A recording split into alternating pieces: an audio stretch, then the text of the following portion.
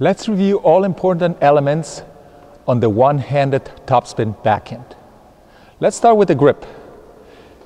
A good grip is holding the racket from on top. That is called the Eastern backhand grip. Put the racket in front of you and hold it from on top. Hold it a little bit across the hand, not totally straight, a little bit across the hand.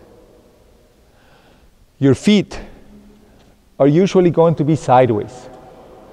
You want to try to step into the shot.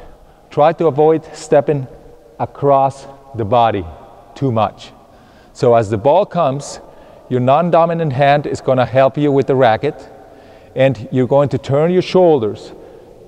Your hitting arm is going to be fairly straight as you bring your racket back, and the racket head is going to be above your hand. So you turn, get sideways, and as you are swinging, you're going to bring the racket down to this position under the ball. As you swing forward, you're going to keep your shoulders sideways. Your left hand is going to pull back for balance, and you're going to make contact in front of your body. The racket head is going to come from under the ball, and it's going to turn and come up. So when you swing, you're coming from under the ball, keeping your body stable. You're swinging out and around and up.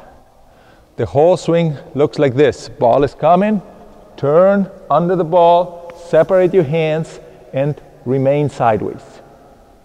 Those are all the key elements of a solid one-handed topspin backhand.